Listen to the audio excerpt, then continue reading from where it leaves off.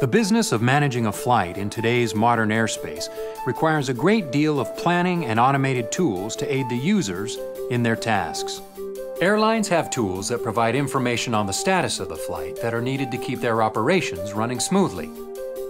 Accessing the latest information about their flight, the national airspace, and the latest weather are needed so they can request flight changes that provide the best path for their business needs. Air navigation service providers also have tools such as en-route automation modernization, commonly known as ERAM, and time-based flow management, or TBFM, tailored to meet their specific needs. Unlike the airline's tools that are designed for their specific operation, these focus on the safe and efficient management of all air traffic. As advanced as they are, the airline and FAA tools don't communicate with each other directly today. Even so, it is generally accepted that collaboration when making decisions reduces the impact on both airlines and the FAA. Aircraft spend the vast majority of their flight time in the en-route airspace. As such, the automation system that controls en-route airspace has become the focal point for air traffic services. ERAM processes thousands of flights a day, but as powerful as it is, the implementation of NextGen's System-Wide Information Management, or SWIM, will make it more powerful. SWIM will allow the dissemination of information to all authorized users, including airlines, making their automation tools more powerful in the process. Once everyone has the same data, true automated collaborative decision-making will become real. Today, ERAM has a look-ahead capability to assess all of the flights in the system, looking for conflicts in the future. These conflicts are reported to controllers so they can make strategic choices to minimize airspace congestion. Today, aircraft fly on routes defined by navigation aids on the ground.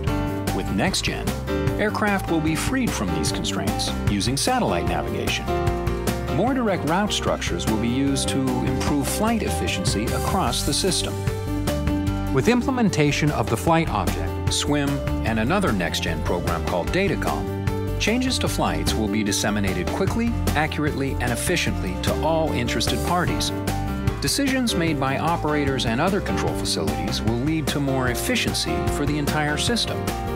Today, aircraft are sequenced into streams with little knowledge of the traffic around them. They descend and turn when cleared by the controller, who uses surveillance data and automation to maintain separation and safety. NextGen capabilities, brought by time-based flow management, interval management spacing, and automatic dependent surveillance, will change the way airplanes are flown. Pilots will be given target speeds based on all the traffic destined for an airport, and when they arrive in the terminal area, will be assigned a flight to follow.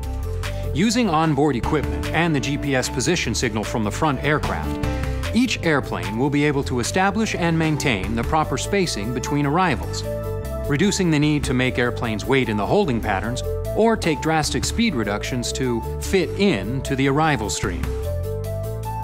The flow into the terminal environment is now smooth, with continuous descents from high altitudes all the way to the surface. NextGen yields more capacity, more safety, and more efficiency for aviation stakeholders. The end result is more flights taking off and landing on time while accommodating operators' preferences. The system has improved efficiency and situational awareness for both pilots and controllers.